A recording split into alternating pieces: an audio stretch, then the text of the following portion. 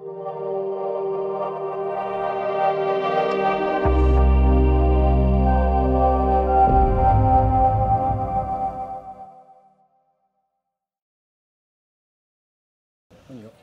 Stevie, I was just saying to you off camera, you must be really disappointed after getting yourself so much back into that game to lose a late goal. Absolutely. I mean, it's fine lines between success and failure, and we've told the players that we do really well from 3-1 down and have a period of play. We get the corner, we make it 3-2, and I thought we were real in the ascendancy then, you know, and we go forward. We managed the equaliser, and then at that time we've just got to make sure that we're not naive. We were actually trying to get Robertson off the pitch, the right back. He was injured.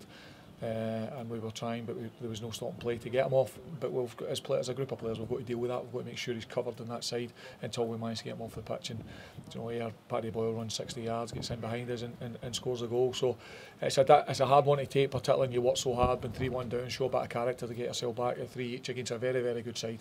A very good side, as good on their side as I've seen in recent years.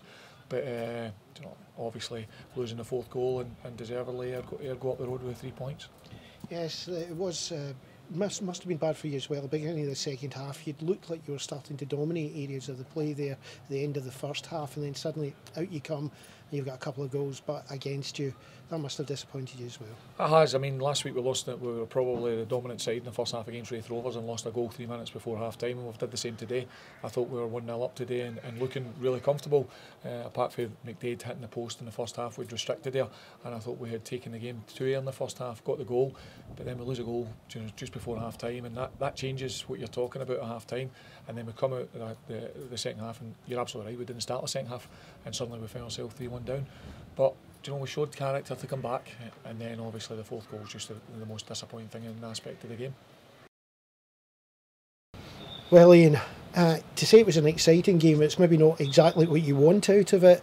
4-3, it's 3 more points, but my goodness, we nearly chucked it away.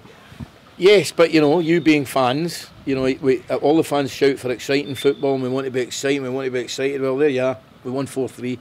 As a manager, I wasn't happy about it. We a lot of good individual performances. I don't think we played that well.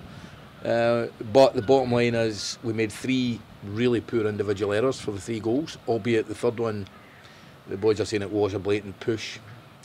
But they were put under a lot of pressure because at that point we should have been 5 or 6-1 up. We just missed some absolute sitters and played the wrong pass at the wrong time, and really we should have been really comfortable. And then we nearly threw it away, but Paddy Boyle's come up with that's a left back running 50 yards to get beyond somebody and finishing. So it's a great 3 points for us because it's not easy here, particularly on a horrible day like this with the wind the way it was.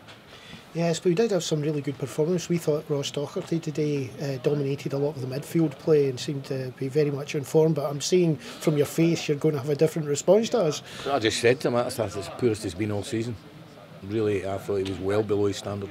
So he's disappointed in himself. He knows he can do far better, but you know, but listen, it's a team effort, and goals come from everywhere, and never better shown than today with Paddy's. Thanks very much. Cheers.